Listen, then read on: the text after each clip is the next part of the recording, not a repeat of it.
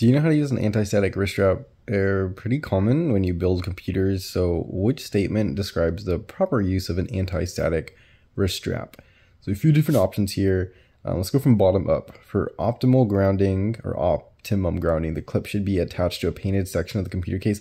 This is actually totally false.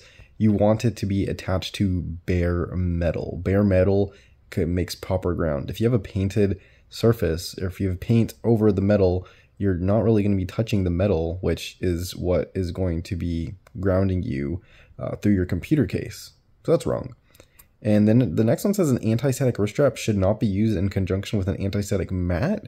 Totally false. You can use both, either or, totally fine. The anti-static wrist strap should not be attached to any ground object. This is like the opposite of true. It needs to be attached to a ground object for it to even function properly. And then we have an anti-static wrist strap should make contact with the skin. This is true. It needs to contact your skin, and then it has like another wire with a clip. You want to clip that to like your computer case that's plugged in but not turned on, so you're properly grounded. So that's the answer. That is an anti-static wrist strap. It should be making contact with the skin, and it should be making contact with your case that's plugged in. And that's the proper use of an anti-static wrist strap.